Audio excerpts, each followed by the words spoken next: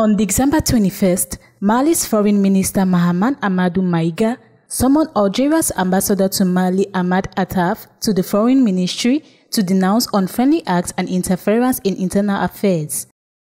According to a press release issued by the Malian Foreign Ministry on December 20th, the Algerian side's action took place under the cover of the peace process in Mali.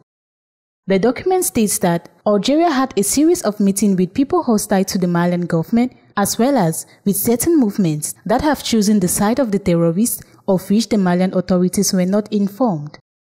According to Bamako, these actions are likely to damage the good relations between the two countries and constitute interference in Mali's internal affairs. Bamako calls on its neighbors to give priority to consultations with the Malian authorities, who have the sole legitimacy to maintain intergovernmental exchanges with Mali's partners.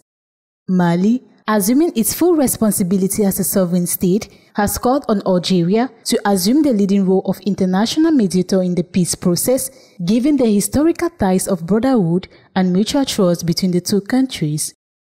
This appeal came the day after Algerian President Abdelmadjid Tebboune granted an audience to Mamoun Dicko, Imam of the Cotinha Brotherhood, a leading Malian figure critical to the transitional authorities.